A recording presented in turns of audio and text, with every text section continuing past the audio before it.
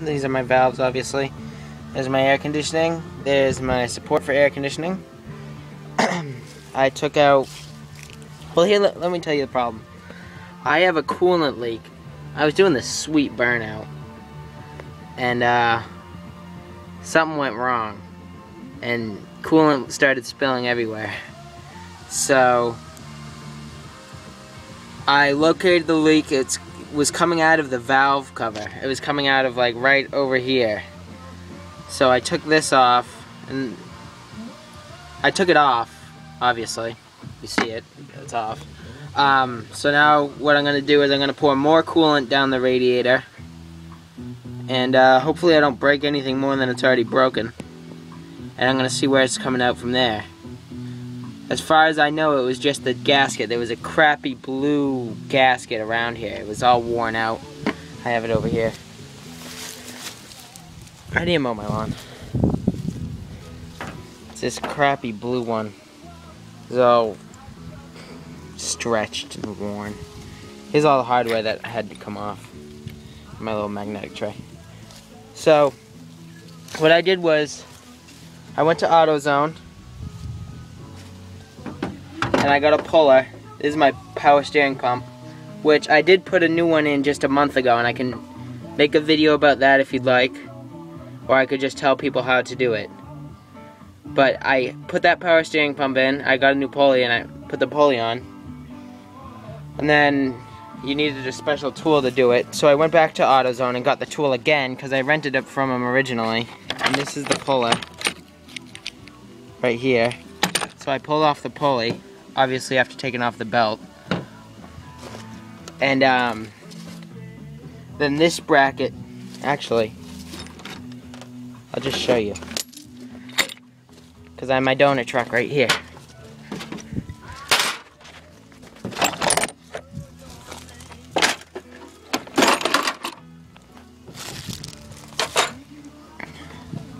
Excuse me, Sasha. Thank you.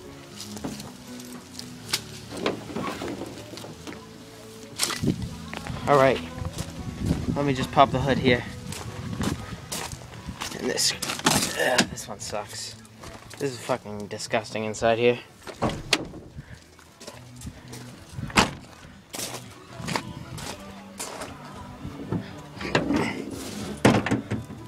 Okay, so here's what it would look like fresh. I took this off.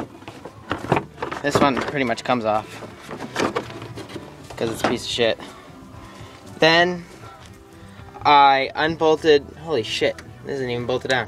I unbolted the air conditioner, and then after unbolting the air conditioner, I pulled off this pulley, which is the power steering pump. Power steering pump pulley. Then there's this bracket that goes from here, holds pretty much up the, pretty much all it does is hold up the air conditioner. That bracket needs to come off because this valve cover hits this little nub. I don't know if you can see it. This is the valve cover and it hits that. You can't pull it out. The valves are too big and you can't pull it out. So that's a poor design feature. And you have to pull that out. I pulled, also you pull this out, and I pulled out, sorry about that, my iPod died. But anyway, you can't get this off without taking off this bracket and everything. So I did take it off, and I'm kind of rushing because my iPod is still almost dead. So I took everything off, took off the gasket. In there, you can't really see it. That's where it's coming out of. It's coming out of in here. See, like somebody tried to put caulking in. The person that owned the truck before me put caulking in there and did a temporary fix. Here, I'll try to leave this. Here, I'll try to show you. It's a friggin' mess in here. I don't know if you can see anything.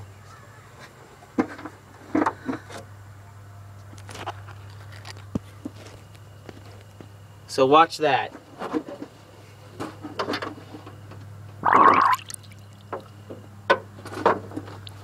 I just blew in the radiator. So, I mean, that's pretty bad. I lost all my coolant like 15 minutes through there. So I'm just gonna do the same temporary fix, and then next weekend, because it's Sunday right now, I'm gonna fix the whole thing.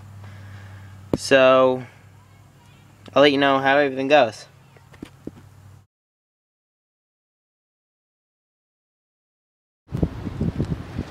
Hello YouTube. I join you on this beautiful October day here in New England.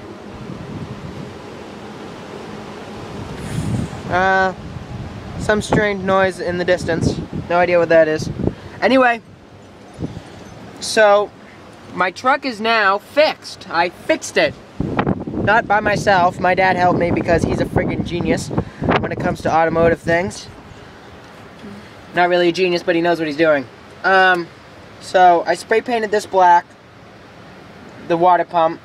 I did explain the water pump correctly, but I had other problems. I had the intake manifold gasket blue, alright? So this is the manifold, this black part, and then you have the lower manifold, which is the metal part, and yours is probably black metal. Mine is not black metal though. If you can see it, it is shiny new metal. Because I put a new one on, a new intake manifold. Now, I didn't necessarily need a new intake manifold because that's like $400. But, see this? This is a heater hose right here. This fitting. Right in there, where my pinky is. That fitting goes right into the intake manifold. Right?